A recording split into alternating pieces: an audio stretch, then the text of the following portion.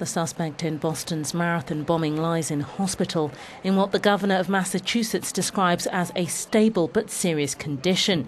Meanwhile, calm has been restored to the streets of Watertown, the Boston suburb where 19-year-old Dzhokhar Tsarnaev was captured on Friday night.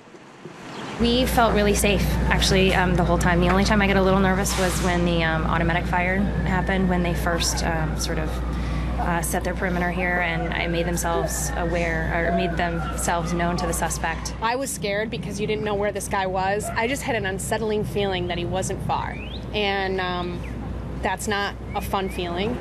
More than 100 police officers converged on the area where they believe Tsarnaev was hiding.